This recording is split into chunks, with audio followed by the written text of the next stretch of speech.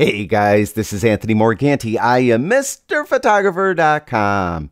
In this video, I'm going to give you 3 tips that every Lightroom user should know.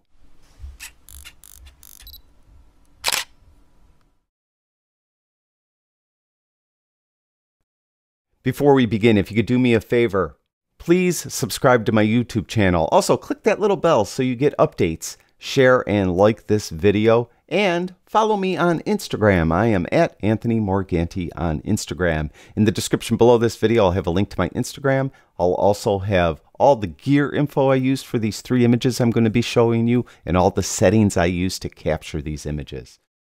All right, tip number 1, targeted adjustments. Did you ever look at an image and you want to target a specific tone or target a specific color? Well, you actually can. To target a specific tone, you would go, you guessed it, to the tone curve. And the targeted adjustment tool is this little circle right here. If you click on it, your cursor will turn into the targeted adjustment tool. And if you look at the curve, you'll notice as I move my cursor around, a little point is moving around the curve. Those are the different tones in the image. And let's just say, for the sake of argument, I want to go down here in the shadows area. And you can see that point is now in the lower left-hand corner of the tone curve. Let's say I want to make the shadows a little darker. I will click down with the left mouse button, and when I do, the cursor will disappear. So I click down, it disappeared. But now I'm dragging my mouse straight down, and I'm making the shadows darker. If I pushed my mouse up, I would make the shadows brighter. So I'm going to make those just a little darker. About like that. Now I'd like to make the highlights a little brighter. So I'm going to go up to a cloud. And I'm going to again click with the left mouse button, and when I do, the cursor will disappear. And then I'm going to push up with the mouse to make the highlights a little brighter. So I made the shadows a little darker, the highlights a little brighter. You can see we have this kind of S in our curve right here. And I must have double clicked down here. I actually have 2 points, but it didn't hurt anything. It looks pretty good actually. So we have this gentle S curve. And I did that with the targeted adjustment tool. When I'm done with it, just click on the tool again, and we're back to our normal cursor. Now, I mentioned you could target a color as well. Well, see this willow tree right here? I like to make that color brighter. Well, to do that, go to the HSL Color tab. And there's 3 components to the HSL Color tab: Hue, Saturation, and Luminance. I'm just going to go to Luminance.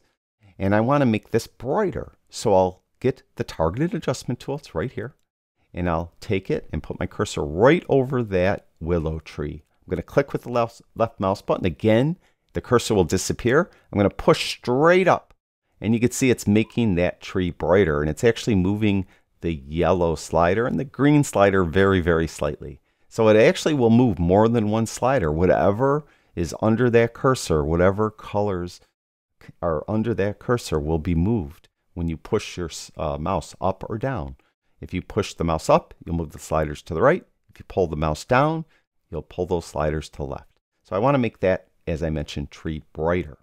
Now I'd like to make the blue sky darker. So I'm going to go up here into the blue sky, and I'm going to click with the left mouse button. Again, the cursor disappears. I'm going to drag down, and I'm making the blue sky darker.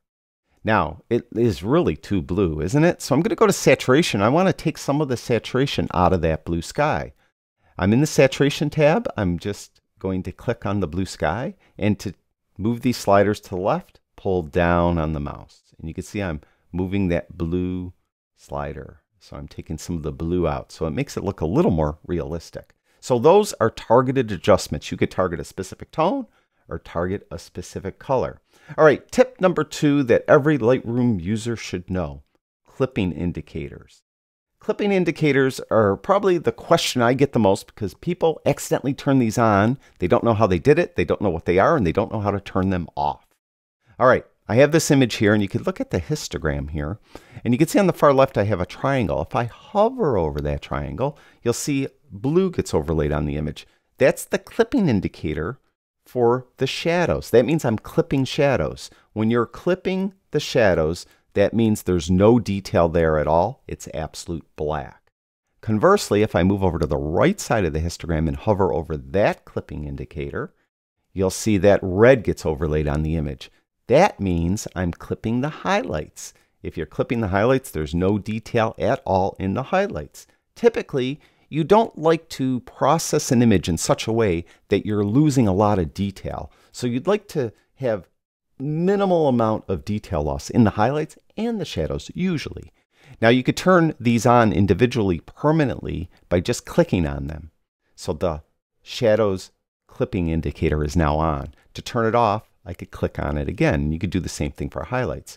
You can turn them both on at the same time by simply hitting the J key on your keyboard. Hit the J key and they're both on. Hit the J key again and they're both off. I think this is how people accidentally turn these on. So I'm going to turn them on. Now what do we do once we see that they're there? Well, we could do a targeted tone adjustment and just go over the red part and pull down to bring down the highlights and go over the blue part and push up to bring up the shadows. Or you could just go to the basic tab, and usually it's the blacks and whites slider.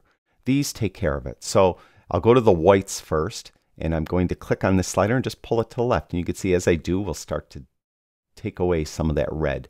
And you just want to keep going until all the red is gone. Similarly, we could go to the blacks, click on that and move that to the right, and just move that till all the blue is gone. Now some people, like including me, I sometimes like to clip my shadows a little bit, a very little bit. It's really up to you, whatever works best for you. And that's how you do it. Now to turn these indicators off, because they're on and they'll be on any image you pick, just hit that J key again so you have them turned off. Now, that's tip number 2. For tip number 3, we'll go to this image, and I just want to talk to you about cropping. We're going to get the crop tool, and you probably know that when you turn on the crop tool, you'll have a crop overlay, and by default, right out of the box, Lightroom's going to show you the rule of thirds. A lot of people don't like to crop to the rule of thirds. Well, there's a lot of different overlays included in Lightroom. To access them, simply hit the O key on your keyboard. I'll hit the O key once. I'll go from rule of thirds to this kind of diagonal line thing. Hit the O key again, and I have this triangle. Now, this, you'll notice, goes from the lower left corner to the upper right. What if I want it to go the other way? Hold the Shift key in and hit the O key, and I'll flip it. Hit the Shift key and the O key again, and I'll flip it back. So you could flip it back and forth.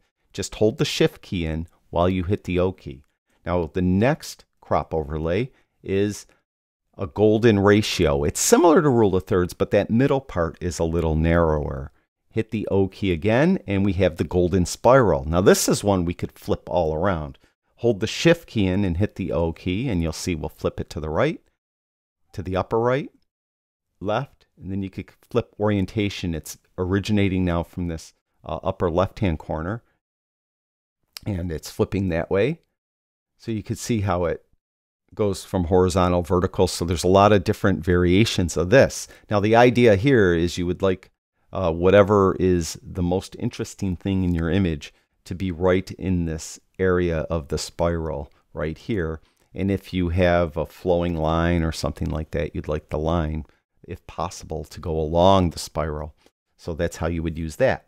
Now we'll hit the O key again, and we have crop overlay. So if you're going to be a 16 by 9 or print a 16 by 9, you can see that way, 16 by 10, 2 by 3, 5 by 7. Hold the Shift key in and hit the O key, and you'll flip it horizontally. So you have them flipped horizontally. If you want them to go back vertically, hold the Shift key in while hitting the O key, and you'll go back vertical. So you could have those oriented either way. Hit the O key again, and we have a tight grid. Hit the O key again, and we're back to the rule of thirds. Well, let's just say all you ever use is the rule of thirds and the golden spiral, and you don't use any of these other ones, and you don't want to waste time cycling through all of them. Well, you could pick and choose which ones are showing up when you hit the O key. To do that, go up to the tools, then down to crop guide overlay, then down to choose overlays to cycle, and you can see they're all checked. Now I mentioned I just want to use rule of thirds, so I'm going to get rid of grid, get rid of diagonal, get rid of triangle, get rid of golden ratio, and get rid of aspect ratios. Well, actually aspect ratios has to be checked for the others to be checked. Just a little quirk of Lightroom. So we're going to hit OK. Now I'll hit the O key. There's the spiral, the aspect ratios, the rule of thirds. Now I'm just cycling those 3 and no others. If you want to bring them back, just go back up to Tools, down to Crop Guide Overlay, choose Overlays to Cycle, and then you could just click the ones that you unclicked a second ago, and then you could cycle through all of them. So that's it. That's 3 tips that every Lightroom user should know, because I think these tips will help you use Lightroom more effectively and more efficiently. Thank you, everyone who watches my videos. I really do appreciate it. I'll talk to you guys soon.